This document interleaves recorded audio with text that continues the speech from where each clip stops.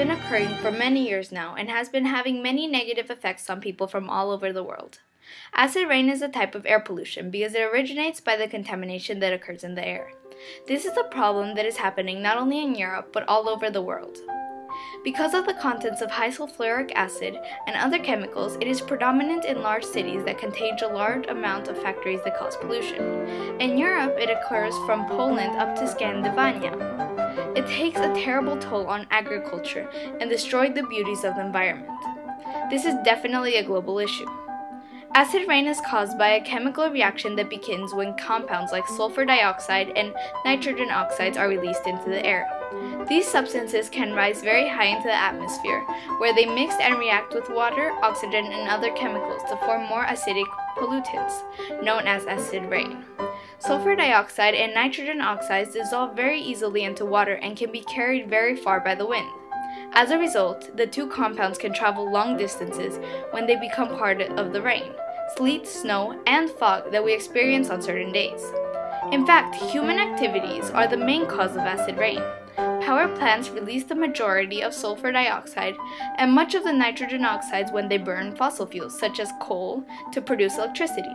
In addition, the exhaust from cars, trucks, and buses release nitrogen oxides and sulfur into the air. These pollutants cause acid rain. Now it is our responsibility to do everything within our reach to stop this problem by modifying our lives as much as possible to pollute the air as less as possible.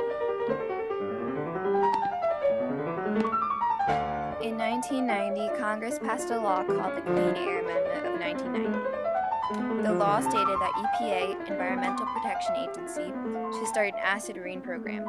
This program limits the amount of sulfur dioxide that power plants release into the air and give allowance to the power plants to cover their sulfur dioxide emissions. This law also reduces the amount of nitrogen oxides that power plants can release. Scientists have found many different solutions to this issue. One of the solutions is to reduce the amount of sulfur dioxide released from the coal-burning power plants. Instead of using regular coal, you can use coal that contains less sulfur. Another solution is for the power plants to install scrubbers, which would remove the sulfur dioxide from the gases, leaving the smokestack.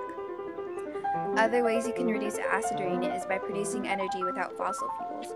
Instead of using fossil fuels, people can use renewable energy sources like solar panels and wind turbines. Renewable energy sources don't produce as much pollution as fossil fuels. Acid rain actually has some benefits to it. Acid rain actually reduces global warming. Global warming occurs when certain gases like carbon dioxide are abundant in the atmosphere. The gases block the excess heat from leaving the Earth's atmosphere.